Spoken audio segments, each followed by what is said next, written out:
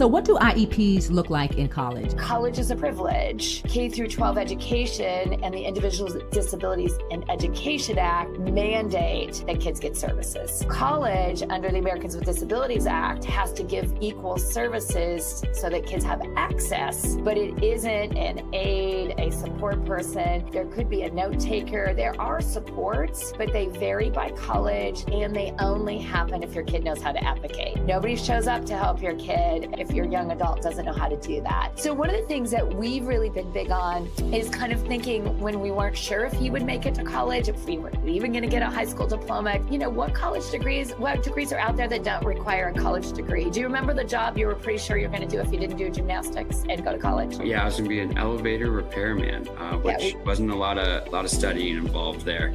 Well, he was worried a little bit, but math was a strength. So again, going back to the strength, and it required a lot of mathematical skills, but it paid a lot of money. And he's like, and it's flexible, and I don't have to say I have sustained attention, and I get to interact with people. So you might take a look at the career outlook book of what's coming in the future. And I recommend doing that like at 3rd grade, 4th grade, 5th grade. We were constantly saying, where are you going next? What do you want to do? And that changed. And as it evolves, you want to start laying the pathway to how to get there. Tomorrow, Dr. Deeker will tell us what happened when she tried to contact the disability office at Josh's school. That's tomorrow's conversation.